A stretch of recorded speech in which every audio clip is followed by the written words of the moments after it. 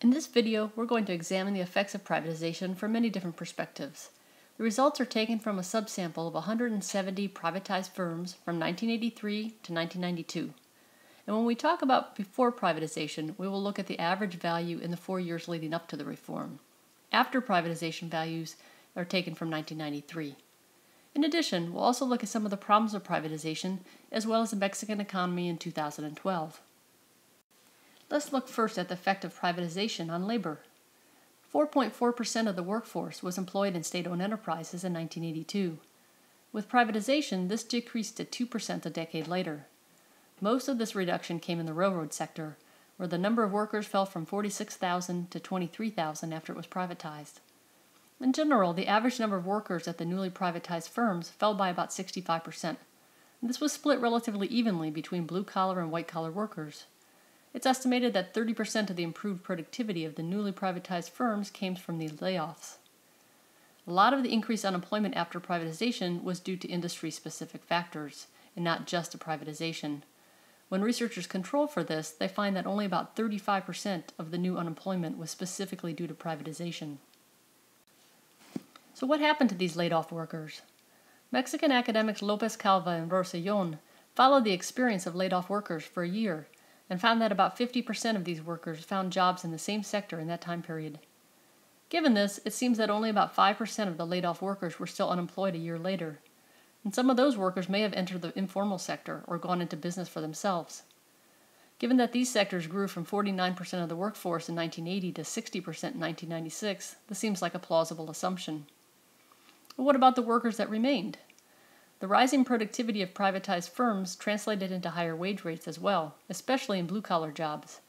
Wages in those positions increased by about 122% as compared to 77% for white-collar workers. It should be noted that these wage increases took place in a period where overall wages were stagnant. Workers who were laid off from state-owned enterprises typically found work at lower wages, but tended to put in longer hours to make up the difference. What kind of effect did privatization have on prices? Well, one reason that the public may have been disillusioned with privatization is that it often seemed to coincide with higher prices, in part because reform didn't increase competitiveness in many sectors, as well as for the fact that the government was no longer subsidizing prices. So let's take telecommunications as a case study, where the effect on prices was mixed.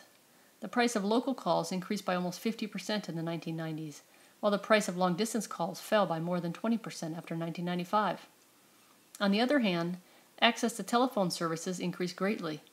The wait time to get a landline fell from 2.5 years in 1990 to 30 days in 1997.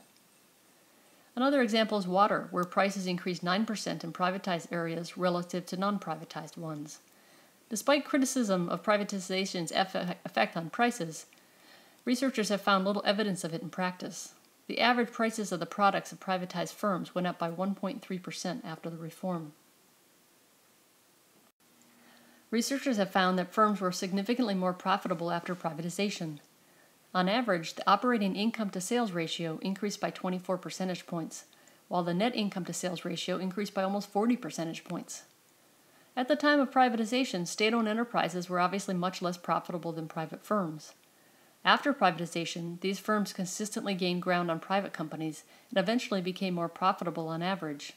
In terms of net incomes to sales, the enterprises targeted for privatization were 17 percentage points less profitable than private companies before reform. Afterward, they were 4 percentage points more profitable. It's noteworthy that these firms increased their sales despite the fact that they had fewer employees and that there was little new investment. Increased prices only explain about 5% of the increased ratio of operating income to sales, meaning that higher prices aren't the explanation behind the higher profitability. It also doesn't seem to be caused by increasing market power. The authors study whether uncompetitive sectors became more profitable after privatization, and they found no significant difference between them and competitive ones. The fiscal impact of privatization was relatively large. Total privatization revenues from 1983 to 2003 totaled more than 5% of 2003 GDP, and almost 80% of those revenues were from the Salinas years. The government used these revenues for three main purposes. One, as a rainy day fund to protect against random external shocks. Two, to pay back external debt. Total debt, including both domestic and external debt, fell from more than 80% of GDP in 1986 to 27% in 2001. And third, to permanently increase spending on education and social welfare. There are some well-documented failures of privatization as well, including road construction and banking. Here we'll talk a little bit about banking. During their nationalized phase, banks were at the beck and call of the Treasury Department and mostly functioned as an ATM for the government and the politically connected elite. Loan officers had very few skills in terms of evaluating credit risks or collateral that they would need after privatization. Privatization took place with weak institutions to enforce contract rights. It also took place without institutions that encouraged prudent behavior by bankers.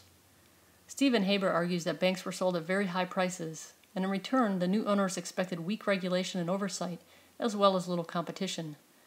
In fact, the buyers of these banks were allowed to use borrowed money to complete their purchase. In a couple of cases, the purchasers actually borrowed money from the very same banks that they were bidding on. The result was reckless behavior by banks and a collapse of the banking system. It produced a banking system that became insolvent within 4 years and had to be bailed out at a cost estimated at $65 billion. In a 2012 survey of Mexico, the British periodical The Economist noted that economic competitiveness was still hurt by monopolies in key sectors. Let's take the example of telecommunications again. The Economist notes a fast broadband connection in Mexico costs nearly twice as much as in Chile. It doesn't help that telecommunications are a near monopoly. Carlos Slim, the world's richest man, controls companies that account for about 80% of fixed phone lines, 75% of broadband connections, and 70% of mobiles. The Economist goes on to note that, quote, nearly all of Mexico's bread comes from the company Bimbo, all of its cement comes from Cemex, and television from Televisa, and that nearly a third of household spending in Mexico is on products with monopoly or tight oligopoly suppliers. So it's clear that while privatization was successful in many dimensions, much of the private economy remains monopolistic. Increased competition could raise overall efficiency and significantly raise Mexico's growth rate. Alberto Chong and Florencio Lopez de Solanes have a couple of really great articles looking at the results of privatization in Latin America and Mexico specifically. Here are two of them that I would recommend. For more information on privatization results in Mexico and in Latin America, I would also recommend Rafael Laporta and Florencio Lopez de Solanes, The Benefits of Privatization, Evidence from Mexico, and David Mackenzie and Dilip Mukherjee's The Distributive Impact of Privatization in Latin America, Evidence from 4 Countries. Two papers that I specifically referenced in the video are Stephen Haber's Mexico's Experiments with Bank Privatization and Liberalization, published in Journal of Banking and Finance in 2005, as well as Luis Felipe Lopez Calva and Juan Rosellón's paper on Privatization and Inequality, the Mexican Case. And lastly, for a great survey of the Mexican economy in 2012, look at The Economist November 24th issue.